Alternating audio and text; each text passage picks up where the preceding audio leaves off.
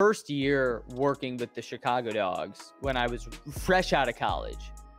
I literally graduated in the middle of the season and was on the road doing 100 games, crisscrossing the Midwest with a bunch of guys who were in their 30s, who had, a lot of them were married with kids. Some of them had played in the majors. I just mentioned my coach had played in the majors and managed there. And I had to grow. That really was a huge developmental experience for me because I went to Beyond the Ball podcast.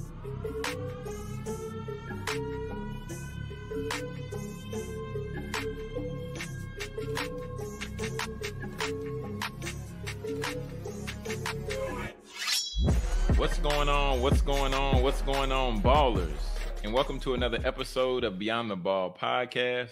I'm your host, Jonathan Jones, and I'm always excited to bring on very special guests. And this gentleman here is very, very, very special.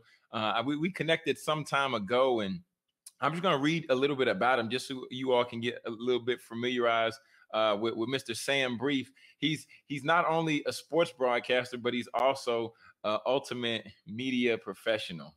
Right? He serves as Chicago State University's Assistant Director for Communications and Broadcasting, where he is the play-by-play voice for the Cougars athletics. Without further ado, I'm going to go ahead and bring to the stage Mr. Sam Brief. Sam, how we doing? What's up, Jonathan? Appreciate those kind words. It's great to be here. Every time I talk to you, it fills me up, right? It's fulfilling. So I'm really honored to be on your show. Sam, that's really kind. That's really kind of you. That's really kind. But I mean it. Yeah, man. Choose my words carefully. Well, I mean, from a true media professional, I mean, I think it makes sense. You have to choose your words carefully, right? Oh, absolutely. Every word could be scrutinized, right? Whether it's live or on a podcast or written word, it's really important. You can't just throw away big old statements and expect people to not get it, right? You have to choose your words carefully. Makes sense. Sam, I'm gonna kick the rock to you, and I'm gonna give you a chance just to give a little snippet on yourself, because I know I didn't hit all of what you do, but go ahead, take this time, and if this is somebody's first introduction to you, please go ahead and take a little bit of time and share a little bit about yourself. Yeah, absolutely, Jonathan. Appreciate you giving me that opportunity. I'm a Chicagoan. I've been here my whole life in Chicago, born and raised in the north suburbs, went to Northwestern University, and I've been working in the last few years here in the Chicago market. So I started with the Chicago Dogs baseball team, where I'm still a play-by-play broadcaster, and now over at Chicago State University doing a lot of the same stuff. I'm really passionate about storytelling. I used to say I'm a sports nut who just loves to talk, but it's really much more than that. Like, I love the stories that go into sports, and I love the people in sports. And through my broadcasting, that's kind of parlayed into me really discovering this love of studying the mind, right? Studying mental health in sports. I think it's really important. I've gone through my own mental health issues, and I think sports psychology is fascinating, which is why I started the Mental Game podcast. It's been really an excuse for me to learn from cool people. I had you on my podcast a couple of weeks ago, Jonathan, and I've got to talk to some really awesome psychologists, athletes, coaches about what goes into their minds when they're performing. And as a media guy who's broadcasting games, writing about games, that informs me so much, because it's so much more than the X's and O's. When you see a player go into a slump and you say, oh, what the hell is going on with that guy? Well, there's a lot more that goes into it than just the actual execution of his game, especially when we talk college sports. There's so much happening. They're learning, they're growing. I mean, the brain isn't fully developed yet. So this is all to say that I'm really passionate about the mental side of the game.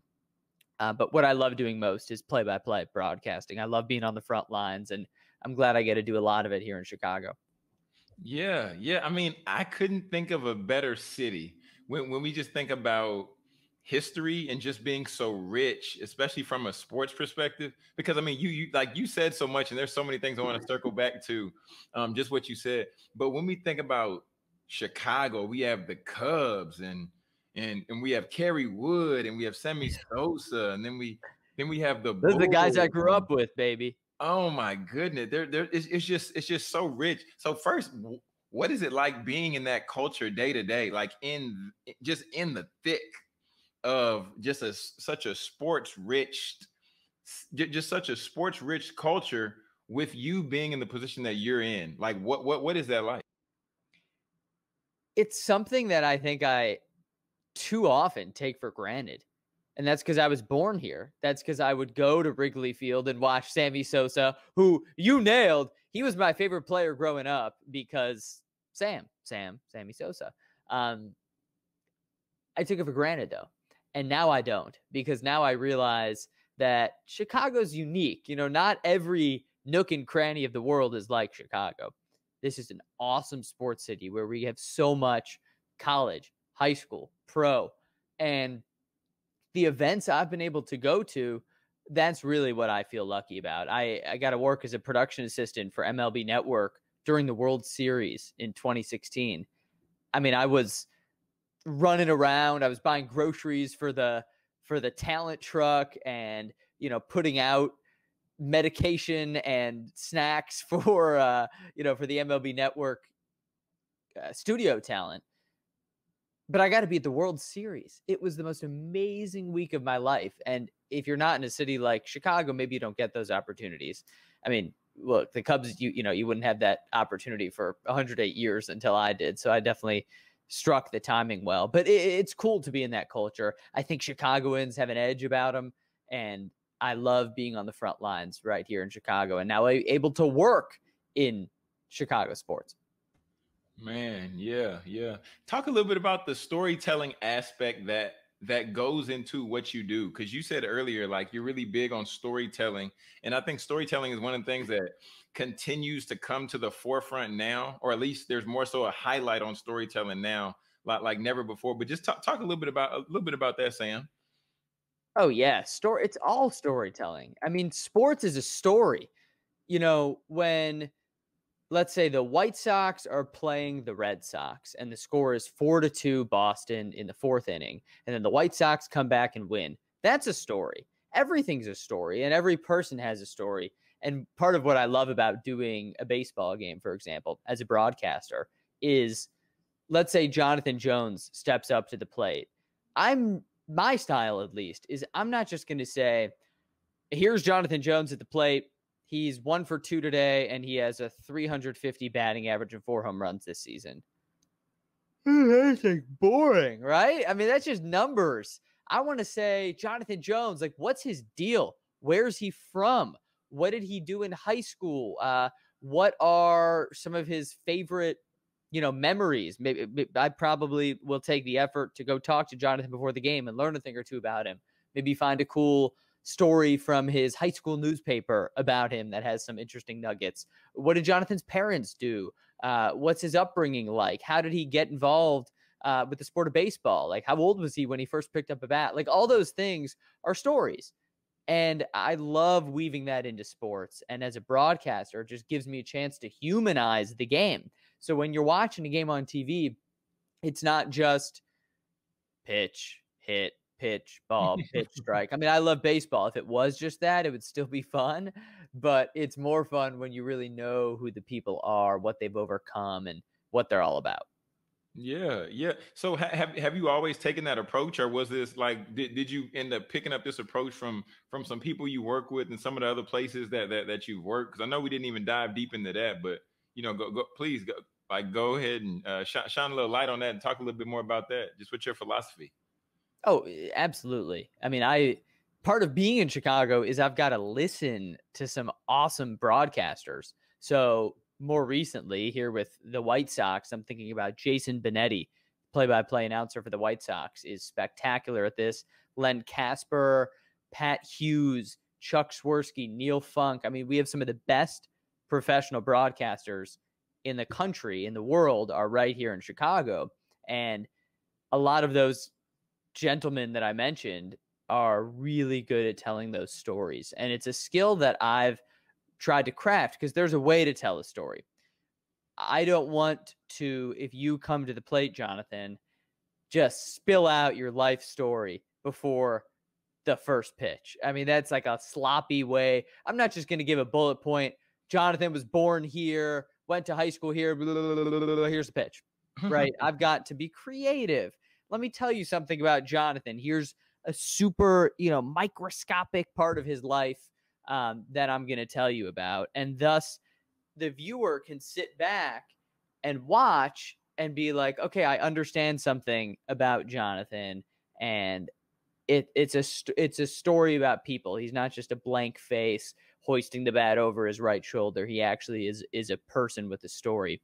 So I've got to learn from some of those people I mentioned, and I've been grateful to work with athletes and coaches in my very young career so far who have been open to telling me about their stories. Like, I'll give you a good one. Butch Hobson is the manager of the Chicago Dogs, the professional baseball team I work for.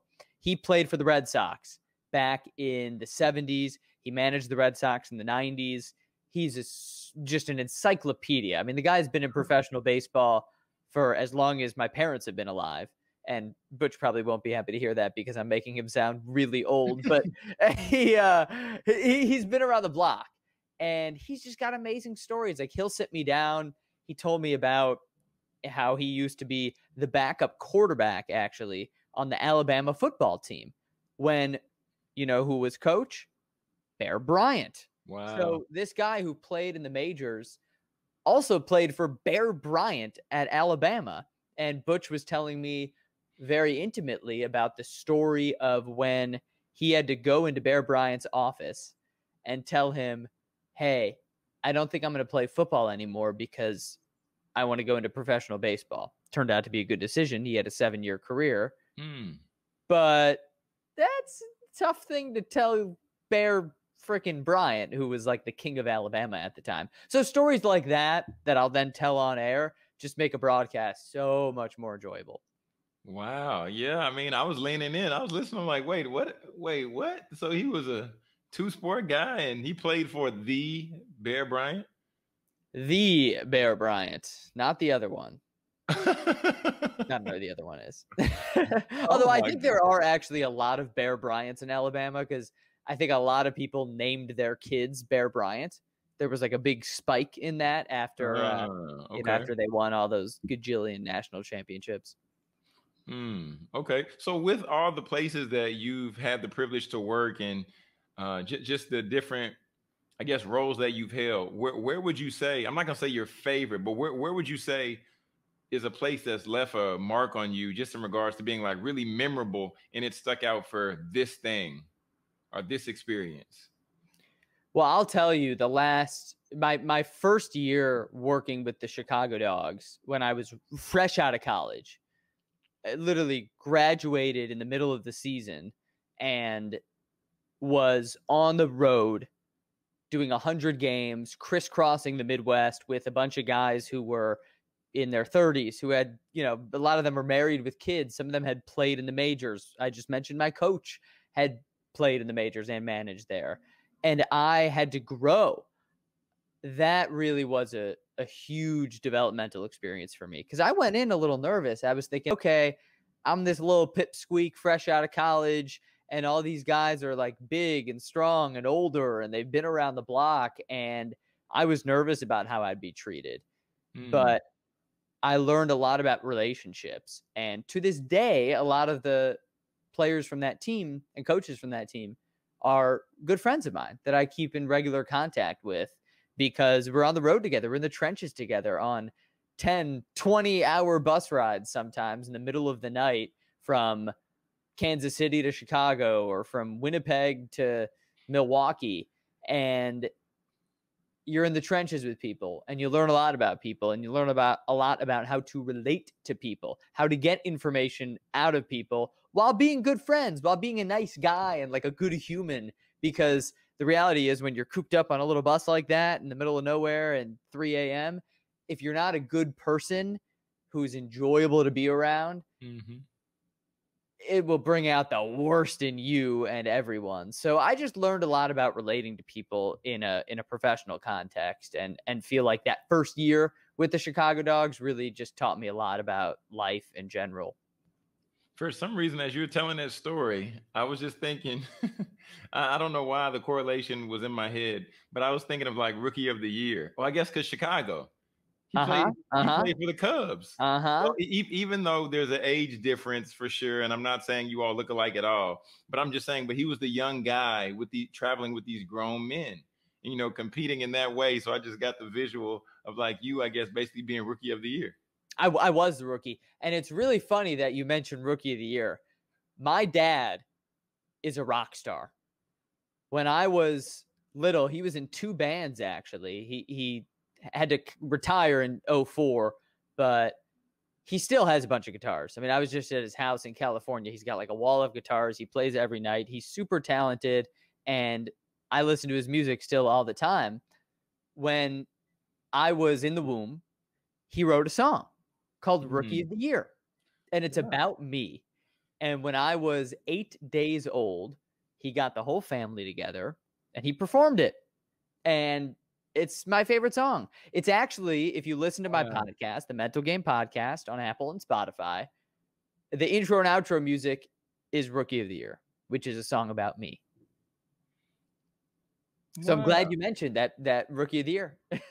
Wow. Wow. That's pretty neat. Yes, Man. sir. Yeah. Man, that's super neat. That's super neat. Wow. Sam, you want to know something else that's super neat? I was doing a little bit of research, and I saw you have a documentary out there about you. Yeah, you know, I was I was grateful to have that made. That was the folks over at HPTV, Highland Park High School, where I went to high school. They made a documentary about me. They emailed me and asked me if I would participate, and I was like, why me? you all these incredible things in the world. No, that was a really cool experience. I was grateful to have them feature me. It's cool to watch, and my family liked it. I know that.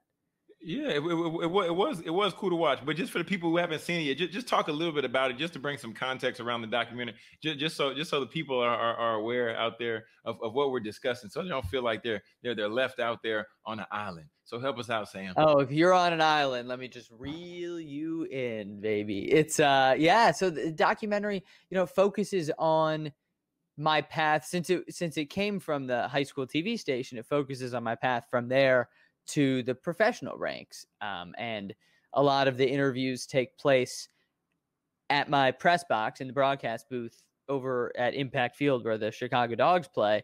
And a lot of what I talk about in the documentary was the role of my high school TV station in getting me into the media industry, which was pretty much me as a, you know, little gangly sophomore wearing like baggy basketball shorts and a neon green shirt. I'll never forget this shirt I was wearing on this day. I walked in and said, "Hey, I'm Sam. I want to do a sports show." And they were like, "Okay, you can do that." And I was like, "All right, let's do it." And I had no idea what I was doing. And Mr. Vogelsang was my teacher, the director of the media center, who just retired this year. He worked for decades. He's wonderful. He took me under his wing and he taught me how to do it. And I used to just sit up there like this. I'd be like, the basketball team won 61-58. The baseball team lost 3-2. The tennis team won. Thank you. I'm Sam Brief. Bye-bye. That was like the show. And then by senior year, ended up being more polished. I would have guests. I would go out to games and cover them. And then I got into the play-by-play. So the documentary really focuses on my path from the guy in the neon shirt, to the person I am today. Wow. So what does it take to become a successful broadcaster, Sam? Well, I'm still trying to figure that out. I'm glad to be successful where I am now, but believe me, I still believe I have a long way to go. But what it takes, and I need to continue to tap into this, is it takes resilience and it takes the ability to adapt and be flexible. This last year taught me that more than anything. I mean, when our season was canceled, that was the ultimate be flexible, right? And then when the season came back, that was a be flexible moment. But it really takes resilience. I mean, I've had to grind in this, working in minor league baseball. And I say minor league baseball. We're not in a minor league baseball. It's an independent league, but it's in the realm of minor league baseball. You have to be willing to call a game, go on a bus at midnight, take it to, let's say, Winnipeg, get there at 10 a.m., take a nap, go to the ballpark, and call another game. And you have to learn how to do that, which takes physical skill. And I say skill really not in like having any innate trait that makes me able to do that, but in learning your body and learning how much water you need to drink, how much food you need to eat, how much sleep you need to try to get. But it takes that. It just takes some mental resilience. And that's where studying sports psychology has helped me, because even though broadcasting is not a sport, it is a performance. And I have to be locked in. So I would say the three things it takes, I already mentioned the resilience and the flexibility, but also focus. And there's my fingers, focus. Number three, I mean, when I'm on air, if I'm distracted, man, you can tell, at least I can tell. I would struggle with that my first year, 100 games in a season. How do you stay focused for 100 games, 3 hours at a time? I struggled with that. And it's a skill that you have to hone and practice, that when the game's in front of you, nothing else matters. Any issues you have going on at home, what you're having for dinner after the game, how you have a headache, that doesn't matter. The game matters. And that kind of laser focus is what the best athletes have. And I think the best broadcasters and really the best people in any field, like corporate leaders, professors, like they have that focus, that laser focus. Wow. Well, I mean, because just like I've told you offline, Sam, like you have a phenomenal voice. You have a voice for this space. And like I told you, I said I can see you. I can see you after I turn on TV and hear you like calling a game or something like that. Like I can see it because your voice, like, wow, I can tell that you've done something. So what have you invested into training your voice? Thank you, Jonathan. That means a lot. And it means a lot that you say it, because I've worked at it. I've invested a lot of time and effort into training my voice. Not with a formal instructor. I haven't done voice lessons. And it really takes a commitment. I wasn't born with the booming baritone radio voice. Like, I got a buddy who I've broadcasted a lot with who was born with that. I mean, you talk to this guy and you're like, whoa, Mr. like born to be on the radio. I don't have that like booming announcer voice, and I have to embrace that. Actually, when I was in college, when I listen back to my stuff, I hear myself trying to do that.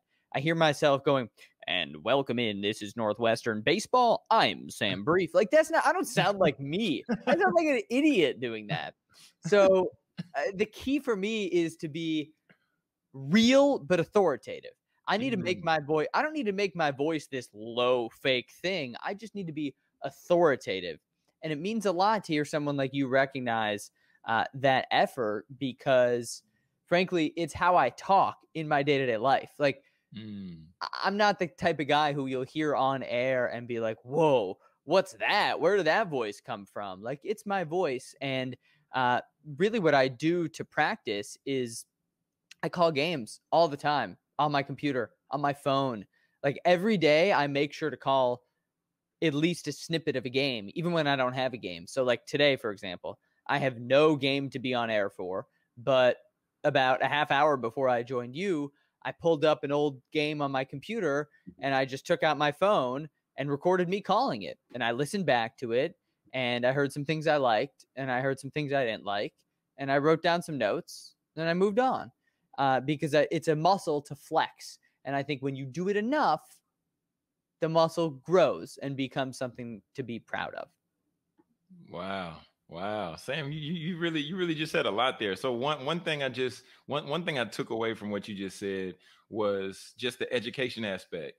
Mhm. And although, like you said, you didn't have a formal instructor, but I want a lot of people to make sure they understand just the aspect of, now more than ever before, there are multiple ways to skin a chicken, I guess, as the old folks would say, right? There's multiple ways to get trained. There's multiple ways to educate yourself. So you taking that route, and then the other aspect, I really like what you shared, was just talking about how you initially were attempting to sound like somebody else, and then you came into your own voice and you came into your own lane. And then the third thing I'm just gonna add on there, I really like that you said this, that you said you take the time and you self-assess. So basically you're an individual who's going to the batting cage and you're getting in extra cuts, right? You're getting in extra cuts, Mhm. nobody's Mhm. watching. You're checking your form and you're checking how you sound. And Yep. just like you said, you're making the notes. And I think I think all of what you shared is so applicable to life in so many different ways. But I just wanted to make sure to highlight those points, because you said some really good stuff, Sam. You're cooking really good over there. Ooh, I can cook, man. I can do that too.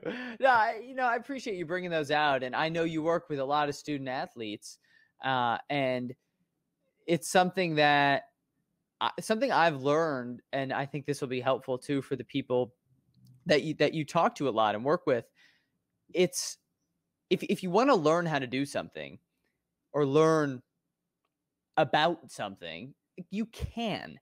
For example, like with psychology and this podcast I do, and sports psych, I didn't major in psych or minor in psych in college. Part of me sort of wishes I did, because since college I've gotten really into it and I would love to take some of these classes. But I've given myself the education by checking out books at the library and just reading it because I'm interested in it. I mean, I'm not checking out like, boring 700 page psych manuals and textbooks. Like, they're interesting books. But I'm sort of giving myself the education. And the same with the broadcasting. Now, I'd be remiss if I didn't say I have mentors in broadcasting. I've got people in my corner who are above me on the totem pole, who take the time to listen to my stuff and say, "Hey, Sam, this is good. This is not. Maybe work on this." And that's helpful. It's almost like having a professor in the field who's an informal mentor. So I am lucky to have that. But I think the point you bring out about accessible education is a really valuable one, I know, for your audience. Certainly. And then Sam, where did the concept come from for the Mental Game podcast? Because I mean, understanding that, like we were talking about before, about if it's being mentally tough enough to call a game late, hop on the bus, get off the bus after a brief siesta or a brief nap, if you will. Literally a brief nap in my That's so funny. That's so funny. I see what you did there. I see what you did there.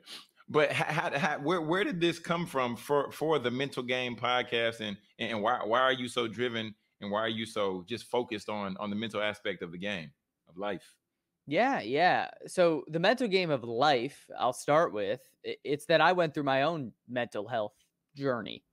I had to confront my own anxiety and start going to therapy and start prioritizing that in my life. So me having my own journey with that while I'm working in sports every day inspired me to fuse the two together. Now, the real day of inspiration was this summer, like last summer, 2020, in the middle of the pandemic, when I was working for the Chicago Dogs. It was before a game. We did play this year. We had a shortened season with very few fans and testing, and it was all, kind of a weird, bubbly one of those deals.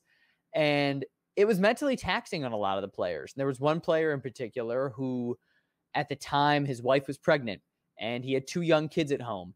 And he was very nervous about COVID and bringing it back by going to a crowded ballpark and then coming back home to his family. And I could see that was taking a mental strain on him. And I had some really good conversations with him, with our manager, with players, like real conversations about what playing during the pandemic was doing for them. And I just really enjoyed these conversations. They were so much more fulfilling to me than, so tell me about your curveball. What have you been working on? Oh, what'd you do last night? And what'd you see on that home run? Like that you need to do that sometimes, but having these real conversations really got me going. And while going through my own mental health journey, I just got inspired to start this podcast. I call it my passion project because no one's forcing me to do it. Right. It's something that I truly enjoy doing, in part because it gives me an excuse to talk to cool people. I get to have real conversations with athletes, with coaches, with licensed psychologists, with people like you, who was my last guest on the podcast.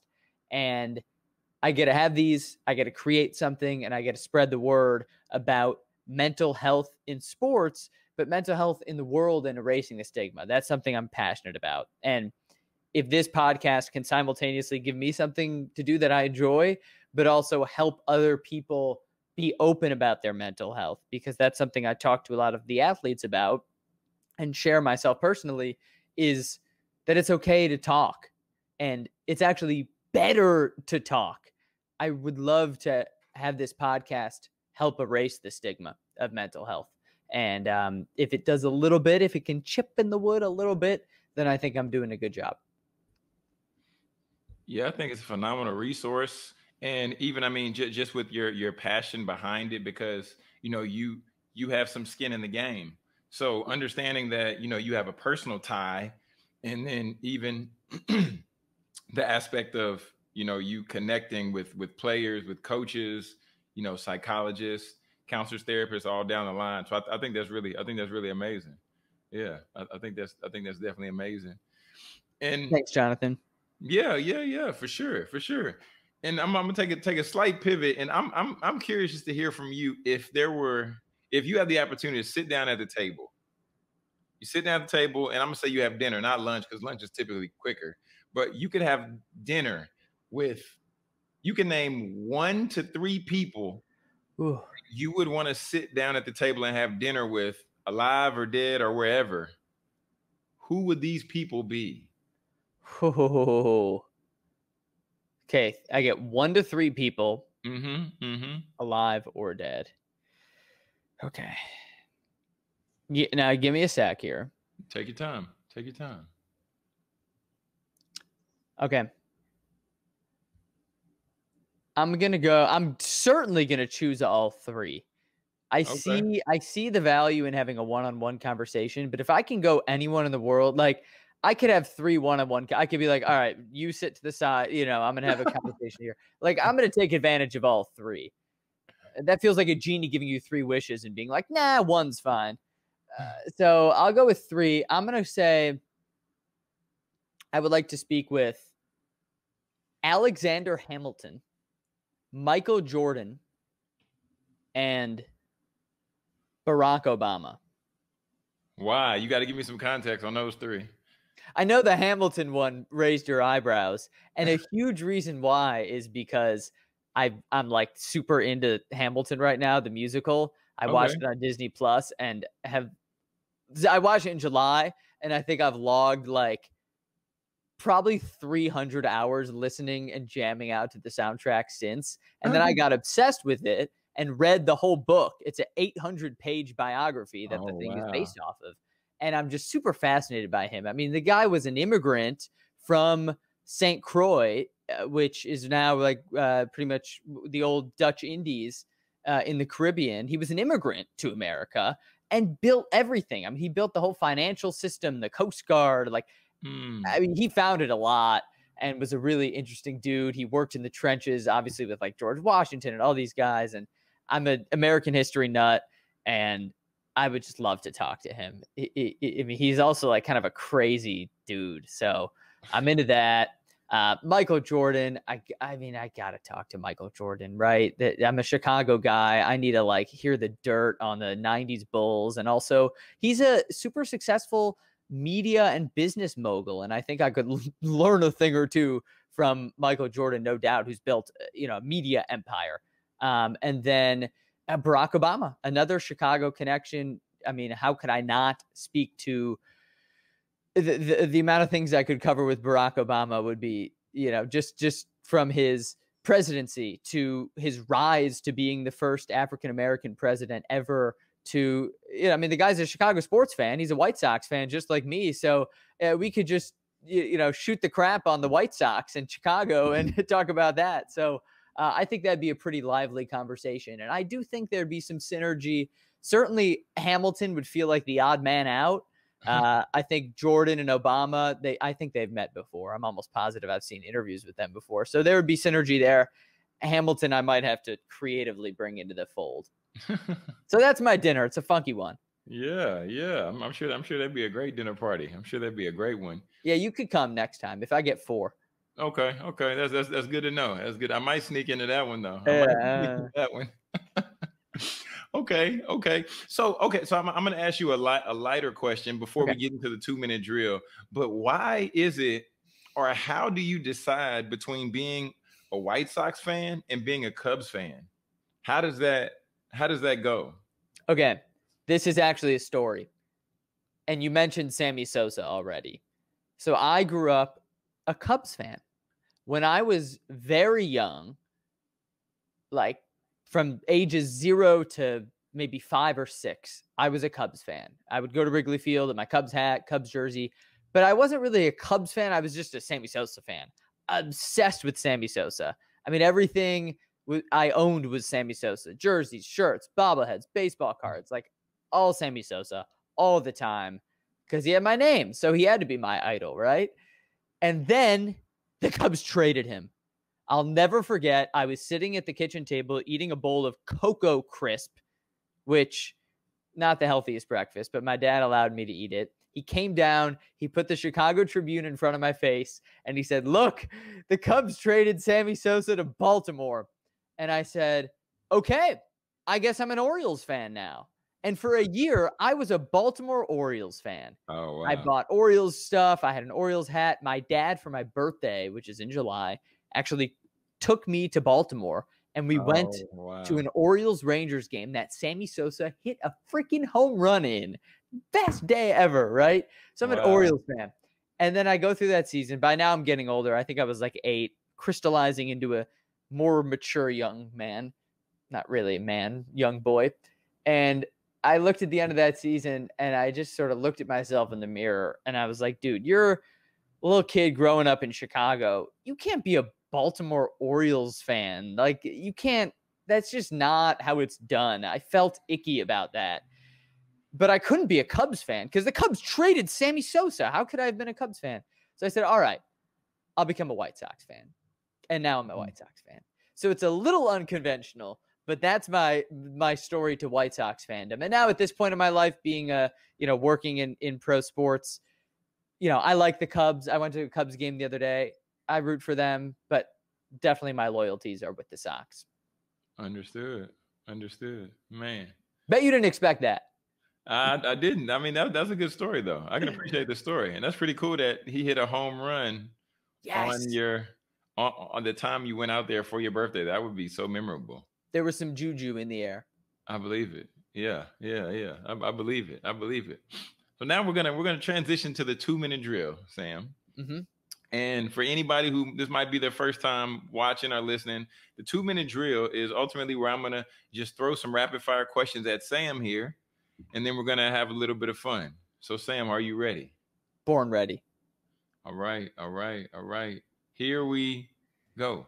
Favorite food? Steak. How you like it cooked? Medium rare. Oh, nice. Okay. What's the last book you read? Chuck Klosterman's What If We're Wrong. Okay. What's Makes your you think. Yeah. I'll look it up. What's your go-to streaming show of preference? Seinfeld. Okay. Yeah, there's so many seasons. So many episodes.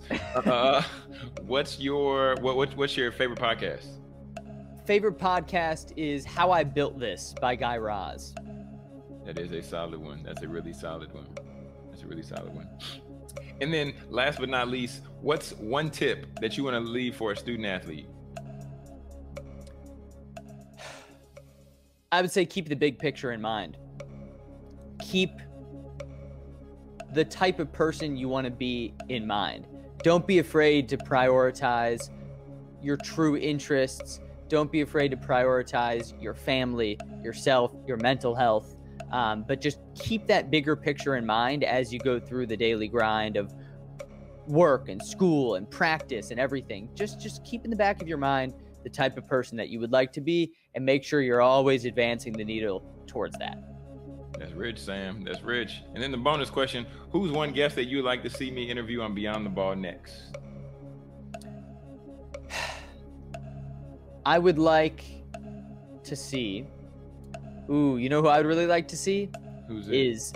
Is Pat Fitzgerald, Northwestern head football coach, who I think has done as good of a job as any coach in recent memory in the country at building a culture. And I'd be fascinated, even if it's not Fitz, if it's someone in that program who's been around, to learn a bit more about the culture, because I know that's something that you're interested in. And how do you build a winning culture out of what for so many years was a losing culture? Northwestern fans used to root for the team to lose because they wanted to set the record for most losses in a row. That's how bad the losing culture was. And suddenly he turned it into a team that was going to Big Ten championship games consistently. So I'd be very interested to hear Fitz or anyone in that program on the subject of culture on Beyond the Ball with JJ. Oh, man. Wow. Well, Sam, go ahead. Let the people know where they can follow you, how they can find you and connect with you at this time, please. Absolutely. I am at Twitter at Sam Brief, BRIEF. You got it right there, twitter.com/SamBrief. Search me on LinkedIn. You can subscribe to the Mental Game podcast, Apple and Spotify. Just search Mental Game Sam Brief, and you can subscribe. I've got an exciting lineup of guests coming up. The guy who I'm talking to right now was my last guest, so if you want to hear the tables turned a little bit, you can listen to Jonathan on the Mental Game. But subscribe right there, and then you can catch my work live. Chicago State University, all home and road athletic events, broadcast live. Just go to gocsucougars.com. That's my primary role. And then also the Chicago Dogs baseball team, thechicagodogs.com. We start the season on May 18th, my third year with the team. And Jonathan, I'm fired up. I love it, man. I love it. As you should be. As you should be. Well, Sam, I'm excited to have the opportunity for to have you as a guest and turn the tables on you. And I'm excited to continue to follow your journey, stay connected, and be able to look up one day and then see your name up there calling the game, calling the shots, man. So thank you for taking the time and hopping on, and thank you for adding value to all the ballers out there. I appreciate it, Jonathan. I'm a lifelong fan of yours, and I know our paths have already crossed a few times in the last year, and I know the path crossings will be many to come, and I'm really looking forward to that. So thanks for having me on. This was a lot of fun. Likewise, my friend. Everybody out there, all the ballers out there, I would encourage you all to definitely connect with Sam, because he's a great person. I mean, in addition to being a phenomenal sports broadcaster, but just like I said, a great person, even more so than that. So I'd encourage you all to connect with him and screenshot the episode wherever you're listening to, and then shoot him a DM, tag him, tag me, and let him know and let me know as well what you got out of the episode, what you really enjoyed about the episode. And then also I'd encourage you, make sure you subscribe on YouTube, because we're putting up all our episodes on YouTube and also some exclusive content. So subscribe on YouTube as well. I'm Jonathan Jones. This is Beyond the Ball, where we help you succeed beyond your degree.